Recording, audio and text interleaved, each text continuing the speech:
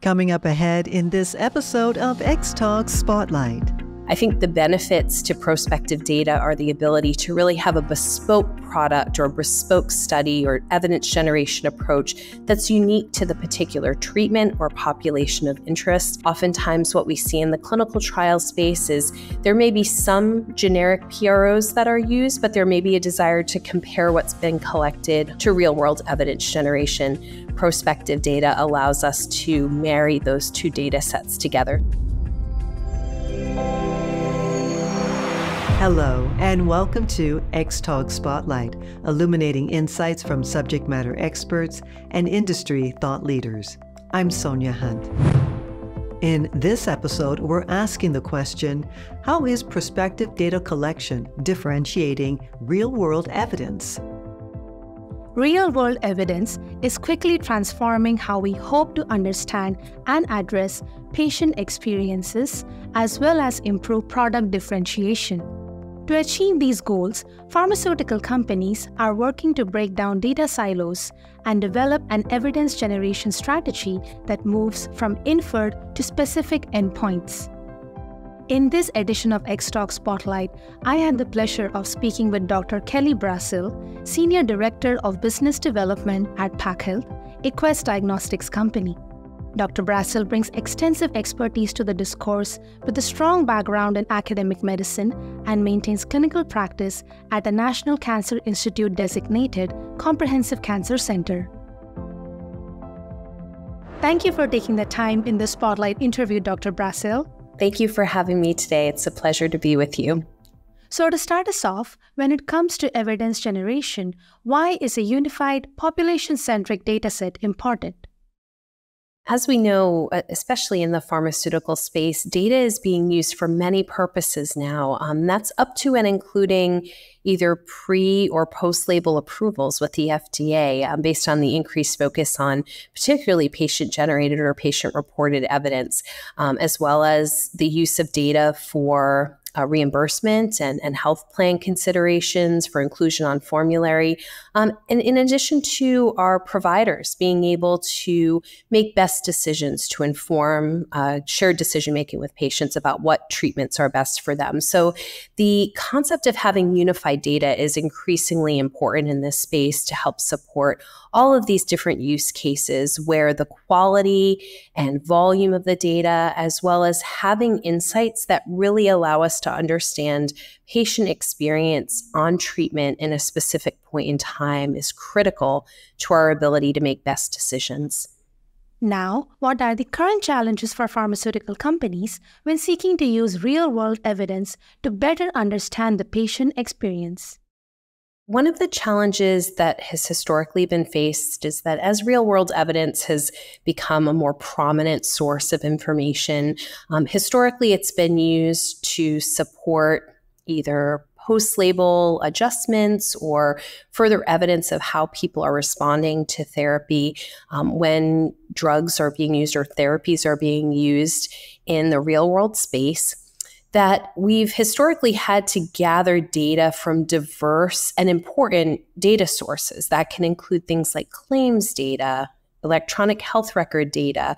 The challenge that we often face when we're looking at these very diverse data sources is that they can come from different groups of individuals at different points in time. So in some cases, we may be looking at data that comes from not necessarily unified to person data sets where we're looking at composite or aggregate data that helps to give us insights, but may not be able to tell the full story of what's being experienced by individuals at a particular point in time. And then for data sets where we are actually able to aggregate data at the individual level from diverse data sources, we still face the challenge of timing. So someone's fill data, for example, may not be consistent with when their patient-reported outcomes were collected, for example. So this really points to our need for really directed data sets that are synthesized ideally at an individual level and at a concurrent time point so that the various data sources that we're looking to can overlap and tell a more comprehensive story about outcomes on treatment. And in your experience, how and when should pharma companies consider using prospective data versus retrospective data when seeking to gain better insights into their products? Retrospective data is so important because it's available to us when and where we typically need it and allows for maybe more expedited analysis of data sets that are readily available. So retrospective data analysis will continue to be an inherent part of pharmaceutical companies' ability to tell a real-world story. However, there are times and scenarios similar to the scenarios that I've spoken with earlier on these responses where we really need to have prospective approaches, either because there are unique types of data that need to be collected. For example, when we talk about retrospective data, we're typically talking about, again, some of the data points we talked about before. They could be from an electronic health record, claims data, and other. But there may be a need for qualitative data, for example, that goes beyond just the numeric values of what someone is experiencing to tell the real lived experience of an individual's experience on treatment. And prospective data planning is so integral to that. It allows us to identify what patients, what scenarios, what types of data are going to be critically important. And I can't underemphasize, especially in light of recent CMS guidance in the last couple of weeks, how important the diversity of the individuals from whom we gather this data is to being able to understand how therapeutics are impacting communities, diverse communities at hand. So prospective data may also be extremely valuable in allowing us to identify specific communities of interest that may be underrepresented in historically retrospective data sets. Keeping on the topic of prospective data collection, what are the benefits as well as limitations of this method as a strategy?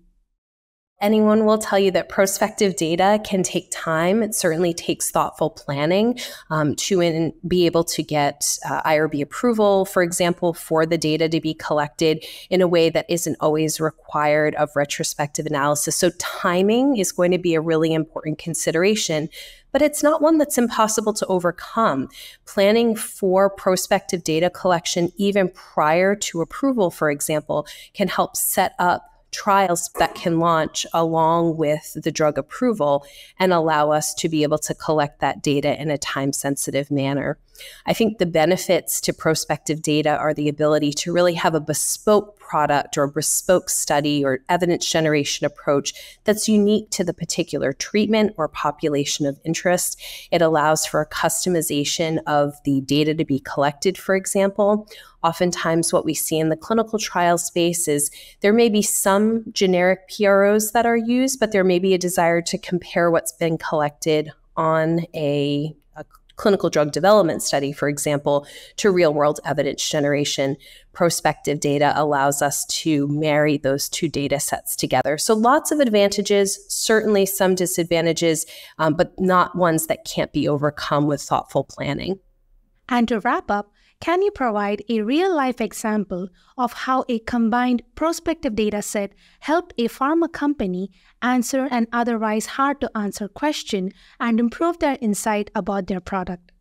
Absolutely. Well, historically, we've seen scenarios in which real-world evidence generation has actually helped to get changes to label approvals that have occurred because of the high quality of the data that's been collected.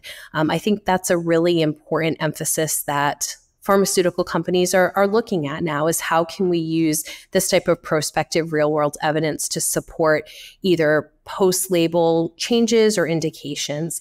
In my own experience, where we've seen this be most successful is in gathering data on a particular pharmacologic agent in the oncology space, which involved both patient-reported, wearable, clinical outcomes, and then a qualitative component that really informed how patients were experiencing the drug.